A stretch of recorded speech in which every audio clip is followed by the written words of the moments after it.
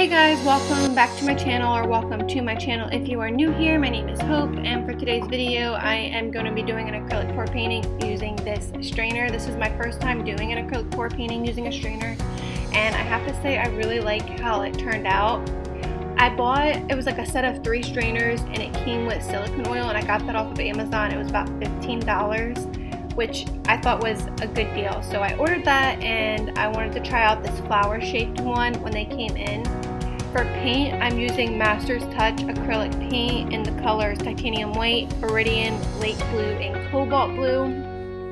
I mixed 2 parts paint with 1 part Floetrol, and then I added about 10 drops of the silicone oil. The oil that I'm using, I think it's pronounced Pixiss. It's Pixiss Pouring Oil, and it's spelled P-I-X-I-S-S. And like I said, this came with the strainers for $15, so it was a combo set. So I added the oil, and I also added a little bit of water because the Master's Touch paint was like super thick. I'm used to using like apple barrel paint that you can pick up from Walmart.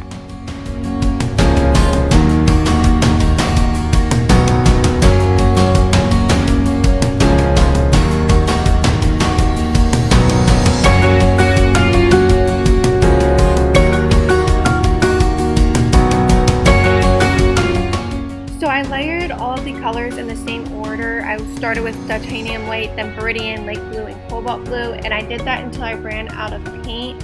After I did run out of paint, I went ahead and lifted that strainer up, and the thing about, like I said earlier, is the paint was so thick, and I was trying so hard to keep the pattern that you see now because I really like the pattern that the strainer gave the paint, but because it was so thick, I just couldn't keep that pattern and spread it out to the edges of the canvas. I probably could have used more paint, but I feel like the paint would have been sitting on top of the canvas too thick, and then it probably would have like cracked.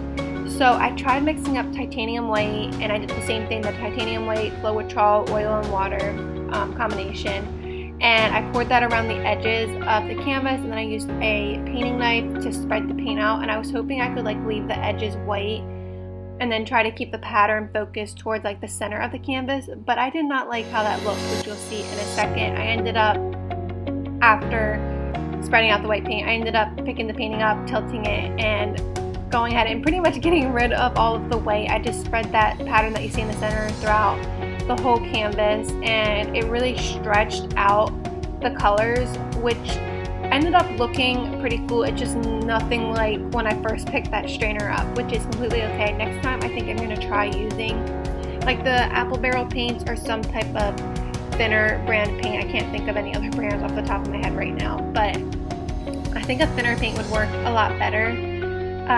Yeah, so I went ahead, I spread out the paint, and after this I go ahead and take a torch to blow out any of the air bubbles. And I really like how it ended up turning out. It's completely different than I thought it was going to look when I first used the strainer, but I do like how it looks. Let me know in the comments what you guys think. I appreciate you guys watching. I hope you liked the video. If you did, please give it a thumbs up and subscribe. And I'll see you guys in the next one. Thanks for watching.